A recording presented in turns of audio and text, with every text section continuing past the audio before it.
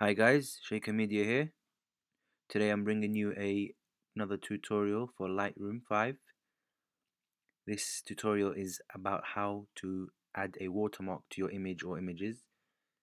As I said, I'm using Adobe Lightroom 5, but I'm pretty sure it's the same with other previous versions. So let's get started. I'm on a develop plan. This is an image I did recently. Let's just say all that stuff is edited.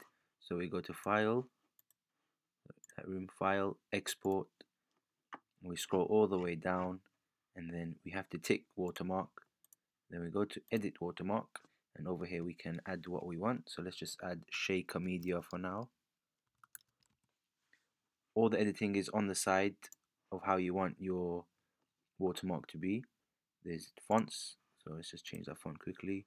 You can see it down here as a live kind of tool. You can do a quick edit like that if you wanna just drag it if you wanna do the size, or you can add many different effects such as shadow. You can't really see it there, opacity, and you can do size like that. What we do is we save it and we can add the preset, so for future editing, so you don't have to do this every time, just quickly change the preset. Let's make that shaker media, create, and then we export.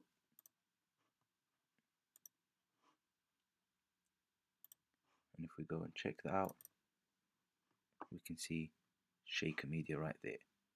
Now if we go back to Lightroom and we try export that again, go down to our watermark and we can see that it's already there.